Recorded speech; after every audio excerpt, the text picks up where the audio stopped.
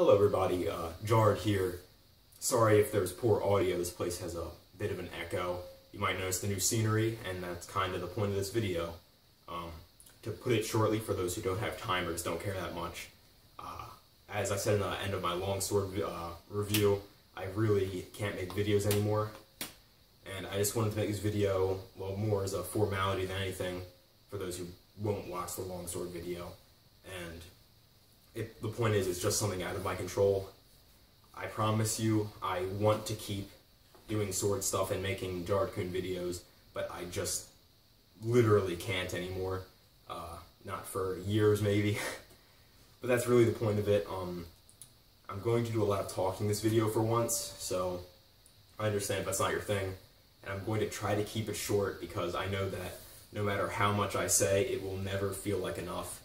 But anyway, let's get to it. I was going to have footage over it, but I can't make footage anymore because I waited too long.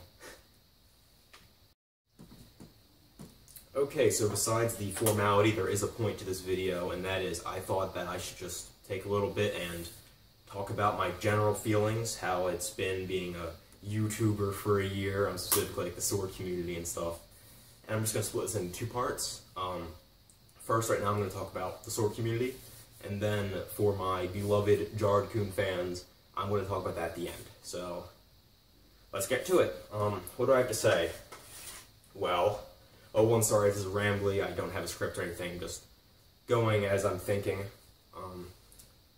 Honestly, the sword community, like I said, I'm not leaving it because I'm angry or anything. But I do have some negative things to say. In general, just the disposition of the people, not in the backyard cutting community, but who watch backyard cutters. I joined YouTube, well, restarted my channel. My older videos were garbage, but I restarted with the intent of just cutting things, having fun, and meeting some cool people along the way. I guess if I'm thinking about it in that goal, I kind of failed. I never did anything really cool. I did meet some cool people, but I came to find that a lot of the people who watch these videos are like 12-year-olds, or they're like people in their 40s and 50s with the minds of 12-year-olds. Like, I have these grown men telling me how I'm not using the katana right, and I should like delete my content because I'm not worthy to produce sword videos, cutting things in my backyard.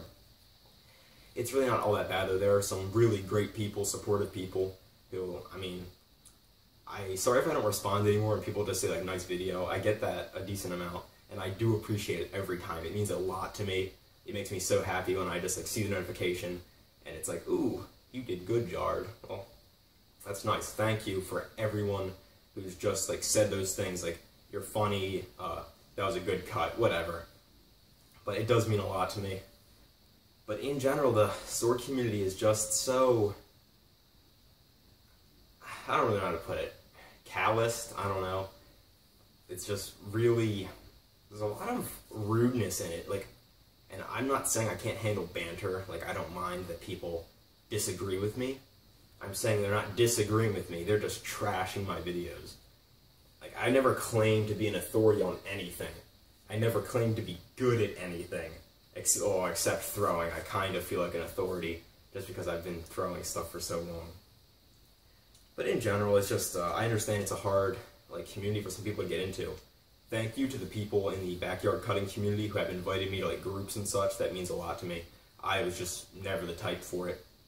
All in all though, it's been a great like year of just cutting things in my backyard. I really wish I could do that now. I get these urges. I got these out just for this video. They're gonna sit in the basement forever now. I may get back to this later, but for now, just let me go straight to Jardcoon before I kill too much time.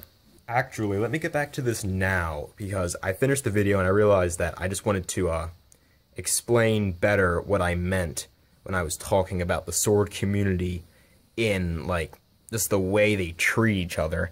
I wanted to say callous was not the right word. The point I really want to make is that there's too much elitism.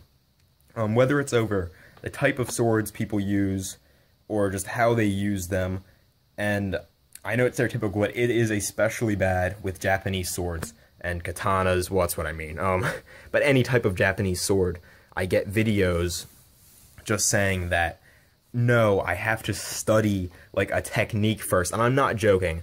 I know it sounds like I am, but on the Odachi video specifically, I've had multiple people tell me that I have to stop using the Odachi because I need a secret training. And I don't think they understand like what the Odachi is. There is no like special training for it. I know like the game For Honor came out and they use an Odachi, so everyone's like, ooh, yeah. But it's just so silly. The same with katanas. There's this user just called Really Bad Iaido, and he just goes around like posting on people's videos and putting them into his cringy playlists. And I was not like attacked by him or anything. I wasn't put in his playlist, but I'm just saying he's an example of like what is wrong here. Like I've had people, because they didn't like my review of a Japanese sword they liked, tell me that I'm weak, unskilled, and unqualified to make content. And it's just like, what are they doing? It's just so silly. Sadly, I didn't get a chance to get into the European sword community. I made one longsword video, and I had to rush to make that in time before the stuff happened.